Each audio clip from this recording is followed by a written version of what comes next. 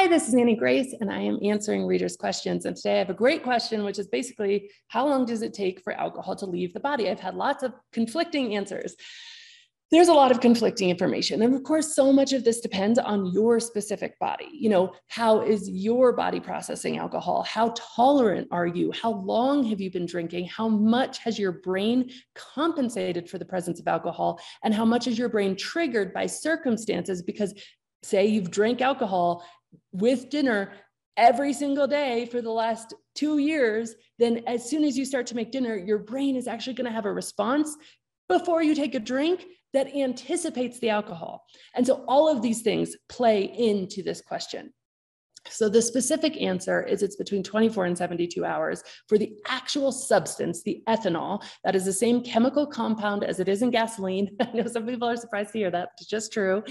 For the ethanol to actually leave your body. So there's no ethanol in your body. Your blood alcohol content is 0. That's 24 to 72 hours.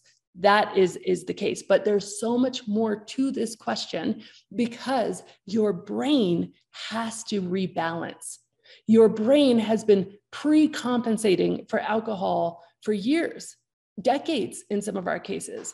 And so for me, it was really 30 days for that entire process to happen. And I know that can sound like a lot, but I felt so much better in the first 2 weeks. And then by 30 days, I really just felt amazing. It was like I was going from living in a world where there was so much anxiety and everything had sharp edges to living in a world where everything was almost pillow-like and soft. And of course, or you may know that, about a year after that change, I really felt so confident in my new emotional state that I started the process of getting off 4 antidepressants that I was taking at that point in time. And so that was really the journey for me, was 30 days. And of course, this is going to be different from everyone, but I want to give you some color on how this works and just sort of give you an analogy. Imagine that you are in a truck, right? And you're in a truck and that truck is going downhill. And in order for that truck not to go too fast downhill, you are riding the brakes, right? And so all of a sudden, and imagine that your brain is kind of like the truck, and the truck is naturally going to go a bit faster. There's going to be more stimulation, but you've installed these brakes, and maybe alcohol is the brakes. Now, alcohol, I'm calling alcohol the brakes because the truest nature of alcohol is as a depressant. It depresses our nervous system. It gives us overall less energy. And so your brain responds to that depressant nature by releasing stimulants.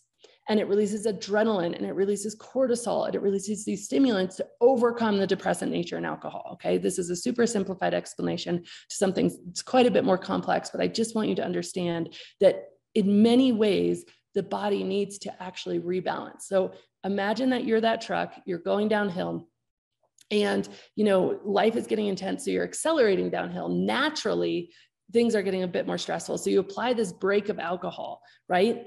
And really what you want to do is try to live on a more even road in general, address the reasons that you're drinking in the first place. And that's obviously the end goal. But in the short term, when you take the alcohol away, what is that truck going to do? It's going to over accelerate. Because all of a sudden it's expecting the brakes. And so it's not going to down gear or downshift or do any of the things that a truck should naturally do to slow down. It's just going to go a lot faster because it's been expecting the brakes. And so similarly, when you stop drinking, some of the things that can happen, just like totally adrenalized. You can have a hard time sleeping for the first week or so because you just cannot relax because your body has been producing extra cortisol, extra adrenaline to compensate for the depressant nature of alcohol. Now, there's a lot of other things that your body does to compensate for the presence of alcohol. And by the way, if you drink it every single day, you've trained your brain to release these chemicals if you're drinking or not. It isn't in response anymore to the drink. It is in response to the situation, the circumstance, because the brain is super smart and it says, okay, I know that we always do this at this time, so I'm going to compensate for it in advance. Now that takes a lot longer to rebalance. And there is some discomfort in that rebalancing. And I say the discomfort on average lasts about 14 days.